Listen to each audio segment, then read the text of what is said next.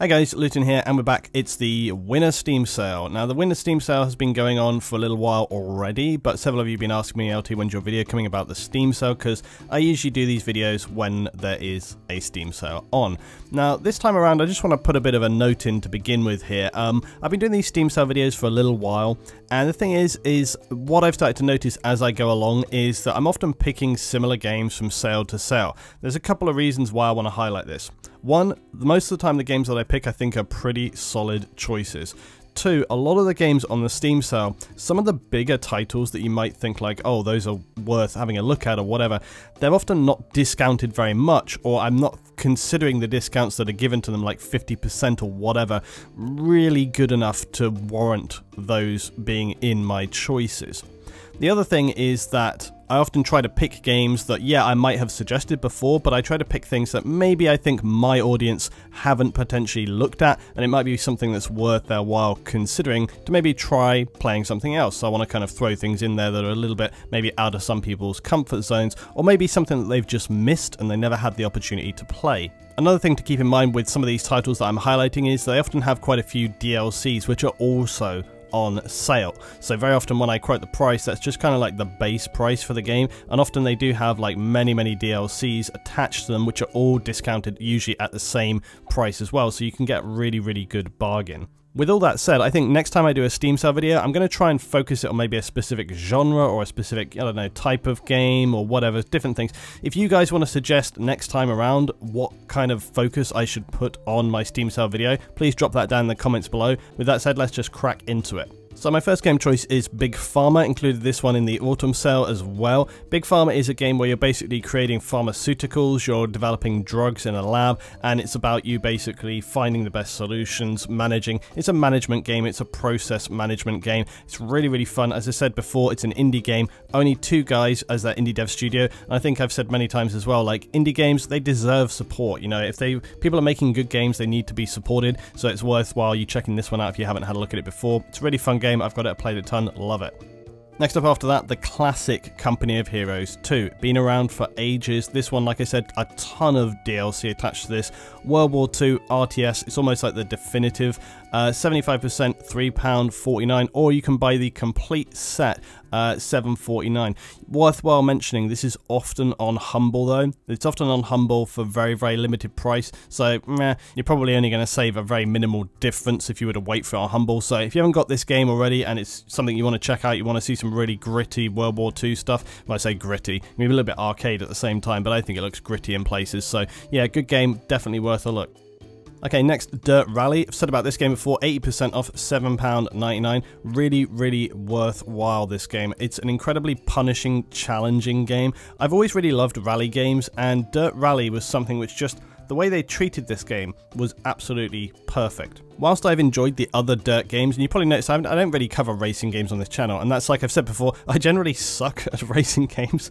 Whenever I play multiplayer on racing games, I always get my ass handed to me, but it doesn't mean that I don't enjoy them. I really enjoy rally games and racing games in general, but as I say, just versus other people, I suck. But I really love the games, and Dirt Rally is one of those games which is just like, it reminds me a lot of when I was a kid and I used to play the rally games back then, and they were a lot more pure, you know, and as things have gone along, they've added in all the kind of rallycross, gymkhana stuff, and it just, like, it never really felt like how it should be. And Dirt Rally, they just kept it really pure, bare bones. It was just, it's a brutal game. It's like you know, you have to have your concentration right on the edge of your seat, and if you screw up even like a minor increment at any point, bang, you're off the track, and that's it, you're fucked. And it's just like, oh my god. So it's a terrifying, exciting game to play. 80% off. You can't go wrong if you love racing games. It's a really good one. If you haven't tried that kind of thing before, if you've only played more kind of arcade style racing games, I would say give this a go. It's a totally different ball game, and I think it's really something that's enjoyable. If you've never played racing games before, maybe give it a crack, you know, just try it and see how you fare, because like I say, it's punishing. Okay, next, an interesting one, Firewatch. Now, Firewatch is an indie game which came out a little while ago. It's got a really beautiful art style. It's 60% off at £5.99, so £6. And there's a bit of a caveat with Firewatch, which is that it's quite a short game. It's really only, I can't remember exactly how long, like 4 or 5 hours, maybe something like that, 3 to 5 hours long. It's not a long game. And it's also a narrative game, it's an exploration, it's some people would even describe as a walking simulator, but the art style is really beautiful, the narrative is very good, and it's one of those games where when it first came out, I bought it, I played it, and I've never played it again since. But I would still say it was worthwhile making that purchase, and I would still say that it was worth its money on sale for this, for sure. If you've never played it and you like narrative games, then I would say give that a go, because it's one of those games where, yeah, you won't play it again probably. The replayability is just, you know, the whole point is that the sort of mystery and the anxiety of you playing the game and not knowing what's going to happen. If you're somebody that can get very, very immersed into games, which I can, if you really take games seriously and you can really get into it, it is worth that and try it out. At the end of the day, if you're not sure, don't go for it, but I think it's worth a look.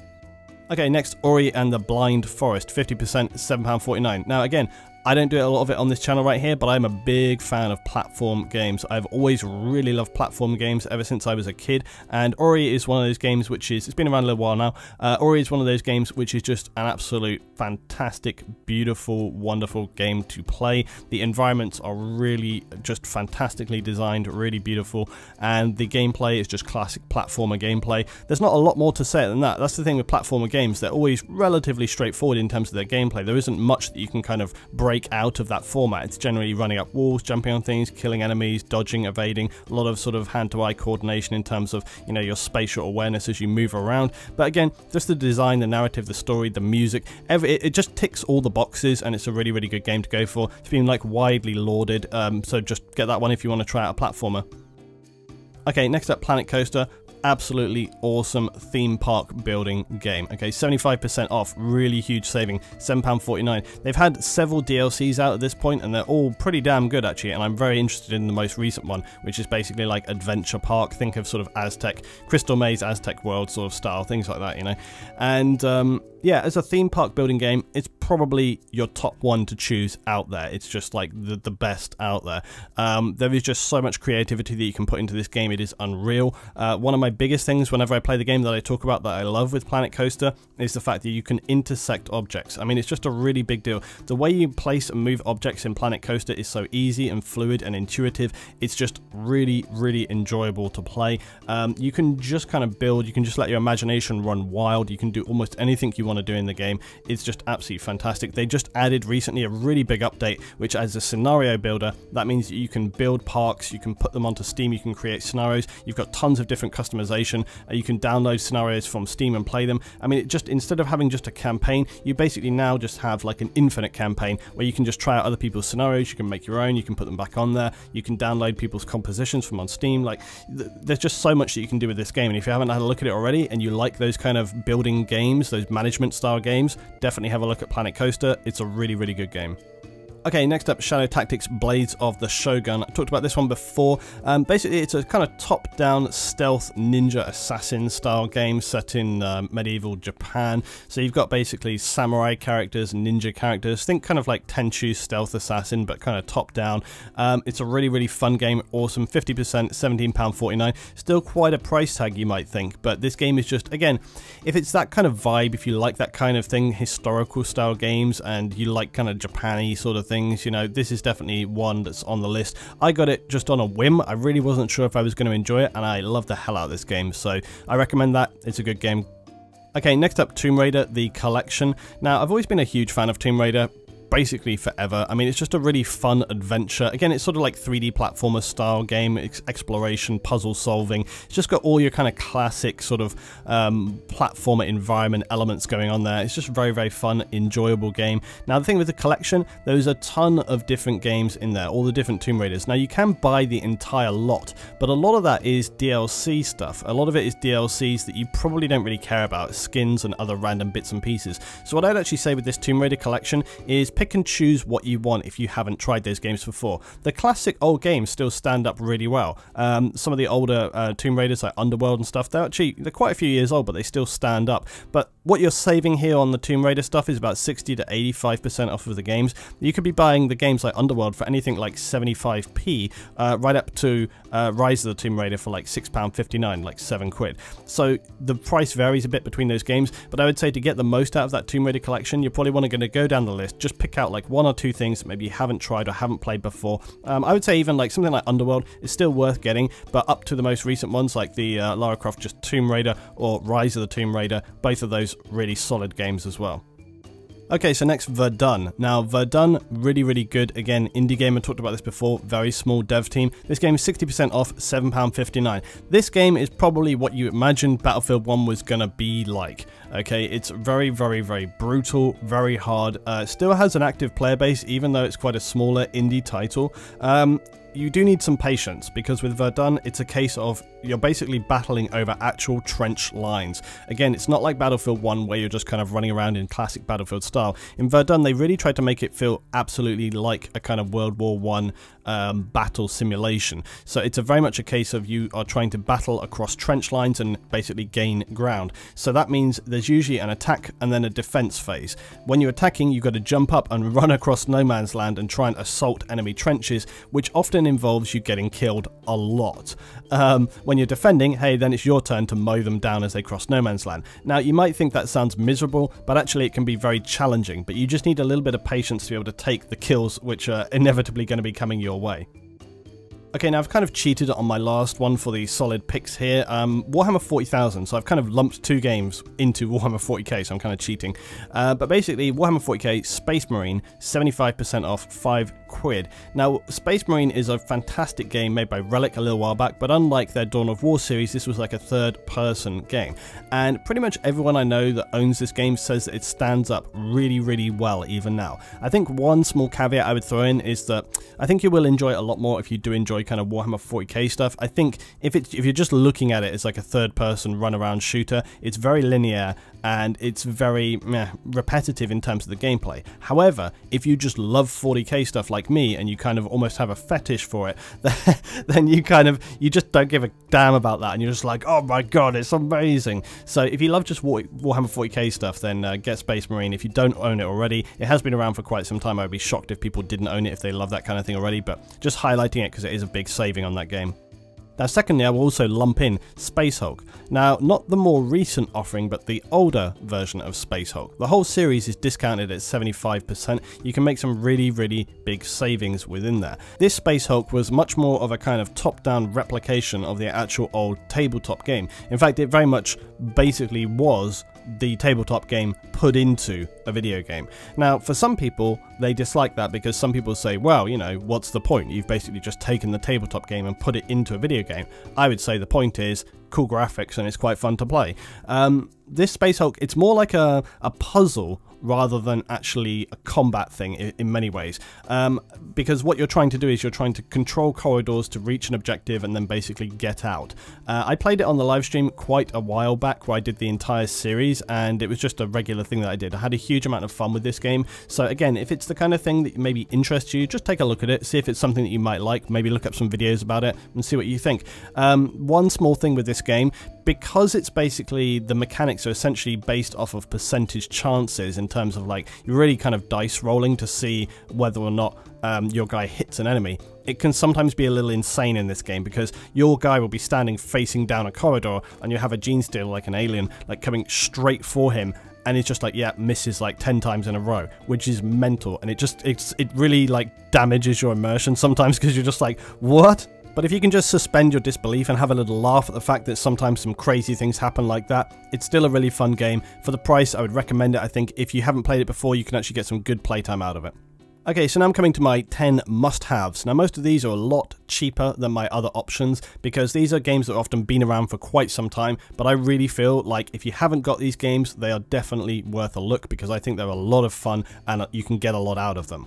My first choice is Broken Sword 2. I actually think this is the best Broken Sword of the entire series. I recently tried the Broken Sword 5. I hated it. I thought it was terrible. But Broken Sword 1 is good. Broken Sword 2 I really liked. The rest of it, meh, you can kind of leave it alone. It really doesn't matter. It's not like some big ongoing story that you really have to follow. So Broken Sword 2, you can play it just as a standalone. You'll get the gist of it. This game, 75% off. It's £1.24. You really can't go wrong. It's an old point-and-click style puzzle game with a bit of narrative in there. I just think it's a lot of fun. I really like the environments and the characters. It's good stuff. I would check it out. Second choice, Civ 5. Classic.